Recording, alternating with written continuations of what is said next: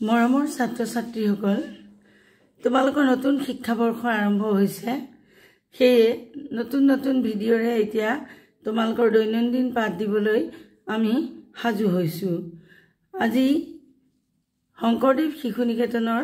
পঞ্চমমান শ্ৰেণীৰ ইংৰাজী প্ৰথম পাঠটো মই দিবলৈ ওলাইছো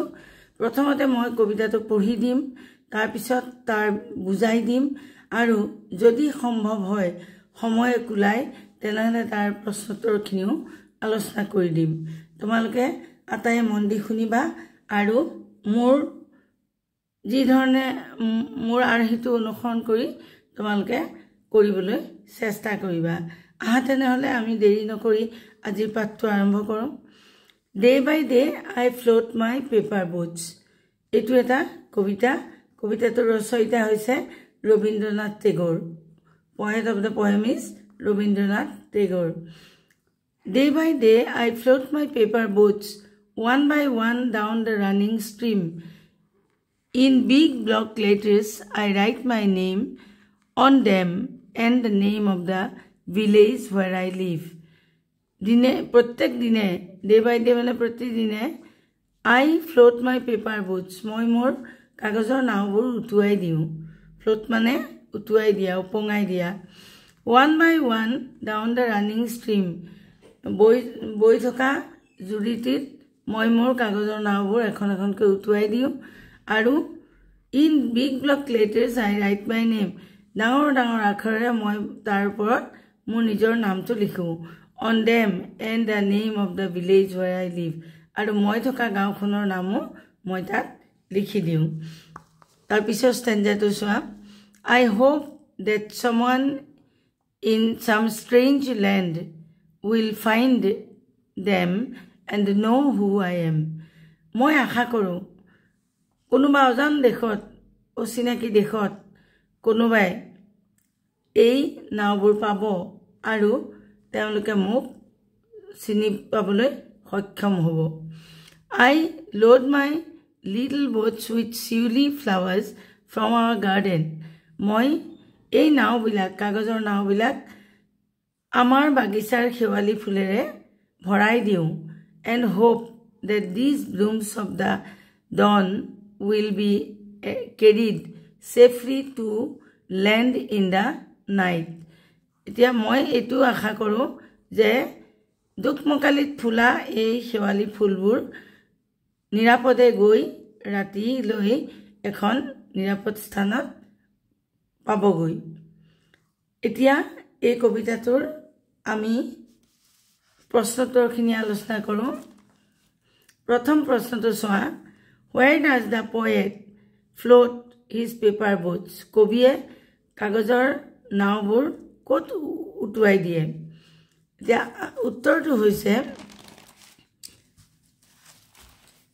উত্তৰটো চোৱা তোমালোকে The poet floats his paper boats down the running stream. তললৈ বৈ যোৱা নিজৰাটোত কবিয়ে এই নাওবিলাক উটুৱাই দিয়ে তাৰ পিছৰ প্ৰশ্নটো হৈছে Where does the poet write on his paper boats? Sorry, what does the poet write on his paper boats? কবিয়ে তেওঁৰ কাগজৰ নাওবিলাকত কি লিখি দিয়ে উত্তৰটো চোৱা মই কোৱেশ্চনটো ইয়াত যেহেতু তোমালোকৰ লগত কিতাপখন আছেই মই সেই কাৰণে লিখি দিয়া নাই আকৌ দুবাৰ সময় বেছি লাগে এতিয়া উত্তৰটো চোৱা the poet writes his name and the name of his village on his paper boats কবিয়ে নিজৰ নামটো আৰু তেওঁৰ গাঁওখনৰ নামটো পেপাৰ বোট বিলাকৰ ওপৰত লিখি দিয়ে তৃতীয় প্ৰশ্নটো চোৱা the poet floats the paper boats down the running stream what is his hope কবিয়ে কি আশা কৰি বৈ থকা জুৰিত নাওবিলাক উটুৱাই দিয়ে উত্তৰ question number 3 উত্তৰ the poet hopes that কবিয়ে আশা কৰে যে someone in some unknown land কোনোবা অচিনাকি ঠাইত কোনোবাই will find the paper boats a paper boat bilak pabo and thus they will know him আৰু এই পেপাৰ বোৰ্ডবিলাকৰ ওপৰত যেহেতু তেওঁৰ নাম লিখা আছে গতিকে তেওঁলোকে তেওঁৰ বিষয়ে জানিব এতিয়া তাৰ পিছৰ প্ৰশ্নটো চোৱা What does the poet mean by blooms of the dawn? দুখমুকালিৰ ফুল বুলি কাক কোৱা হৈছে Answer The poet By the blooms of the dawn the poet means sea flowers দুখমুকালিৰ ফুল বুলি কবিয়ে কাক কৈছে এই শেৱালি ফুলবিলাকক কৈছে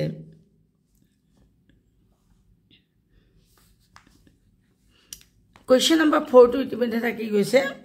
The poet puts flowers into the boat from where does he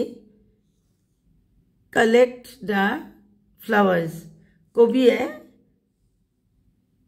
তেওঁৰ নাৱত দিবলৈ ফুলবিলাক ক'ৰ পৰা সংগ্ৰহ কৰে এতিয়া এইটো উত্তৰ আমি ইয়াত 6 নম্বৰ দেখিছো The poet collects the flowers from their garden কবিয়ে তেওঁলোকৰ বাগিচাৰ পৰা এই শেৱালি ফুলবিলাক সংগ্ৰহ কৰে ইয়াৰ পিছৰ প্ৰশ্নটো আমি কলো question number 5 টো আমি আগতীয়াকে কৈ দিলো এটা 6 নম্বৰ কোৱেশ্চনটো চোৱা 6 নম্বৰ কোৱেশ্চনটো দিয়া আছে Why does the poet write his name and address on the paper boards কাগজৰ নামত কবিয়ে কিয় নিজৰ নাম আৰু ঠিকনা লিখি দিয়ে The poet writes his name and address on the paper boards because he wants someone to find the paper boards and knows about him. তেওঁ কবিয়ে কি আশা কৰে যে এই কাগজৰ নামত এই কাৰণে তেওঁৰ নাম লিখি দিয়ে যে যাতে এইবিলাক কোনোবা অচিনাকি মানুহে পায় আৰু তেওঁলোকে তেওঁৰ বিষয়ে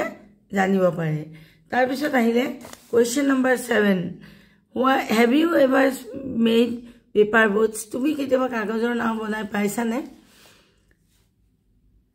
ইয়াৰ উত্তৰটো হ'ব Yes I have made paper boats মই কাগজৰ নাও বনাইছো তাৰ পিছত question number 8 Write the name of the poet and write 3 simple sentences about him কবিতাটোৰ কবিজনৰ নামটো লিখা আৰু তেওঁৰ বিষয়ে তিনিটা সাধাৰণ বাক্য লিখা এটা এইটো উত্তৰ হ'ল The name of the poet is Rabindranath Tagore কবিজনৰ নাম হৈছে Rabindranath Tagore Rabindranath Tagore was an Indian poet writer and playwright Rabindranath Thakur আছিল এজন ভাৰতীয় কবি লিখক আৰু নাট্যকাৰ He was born in Kolkata on 7th May 1861 1861 চনৰ 7 মেৰ দিনা তেওঁ কলকাতাত জন্মগ্ৰহণ কৰিছিল He was the first Indian to receive Nobel Prize in Literature for Gitanjali তেওঁ প্ৰথম ভাৰতীয় যি সাহিত্যৰ নোবেল বঁটা পাইছিল আৰু তেওঁ কিহৰ কাৰণে পাইছিল সাহিত্যত নোবেল বঁটা তেওঁ গীতাঞ্জলি নামৰ পুথিখনৰ কাৰণে এতিয়া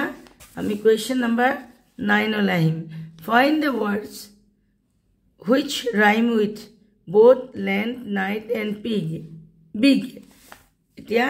rhyming word লিখিব লাগে boat, float land, hand night, bright big rhyming word জানা নহয় ছন্দ মিলোৱা শব্দ একে শুনি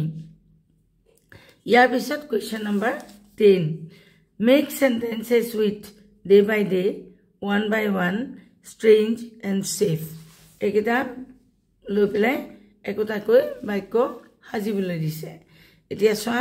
day by day মানে প্ৰতিদিন day by day he became weak দিনে দিনে he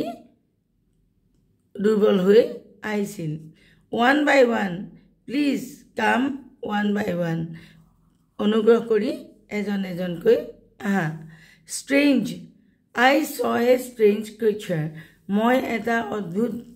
জীৱ দেখিছিলো safe মানে হৈছে নিৰাপদ let's move to a safe place আহা আমি আটায়ে এডোখৰ নিৰাপদ ঠাইলৈ যাত্ৰা কৰোঁ কবিতাটো ইমানেই আকৌ এবাৰ ৰিডিং কৰি ভালকৈ চাবা আৰু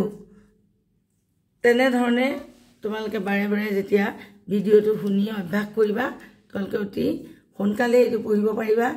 প্ৰশ্নোত্তৰবিলাকো কৰিব পাৰিবা আৰু স্কুলত শিক্ষকে পঢ়োৱাৰ লগে লগে তোমালোকে তেখেতৰ সমানে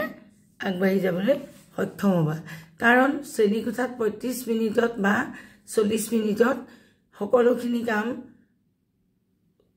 শিকোৱাটো সম্ভৱ নহয় আৰু শিকালেও বুজি পোৱাটো বা গ্ৰহণ কৰাটো অতিশয় টান কাম সেই তোমালোকক মই তোমালোকৰ সহায় হ'বৰ কাৰণে এই কবিতাটো দিলোঁ তাৰ কুৱেশ্যন আনসাৰ দিলোঁ আটাইখিনি তোমালোকে আটাই মন দি চাবা আৰু যদি ভাল লাগে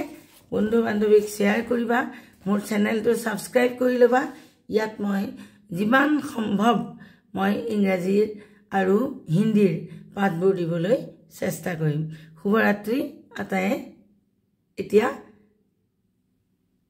স্কুলত যাবলৈ পৰহিলে সাজু হোৱা আৰু নতুন পাঠ ঘৰত পঢ়ি যাবা যাতে শিক্ষকে বিদ্যালয়ত সুধিলে তোমালোক অসুবিধাত নপৰা ধন্যবাদ আটাই মন দি শুনাৰ বাবে আকৌ এবাৰ ধন্যবাদ জনাইছোঁ আজিলৈ এৰিছোঁ তেতিয়াহ'লে